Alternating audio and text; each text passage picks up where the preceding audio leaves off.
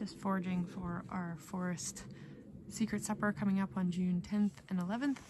This is licorice fern growing in abundance, and we'll be using that as a braising flavoring, so it actually does taste like licorice.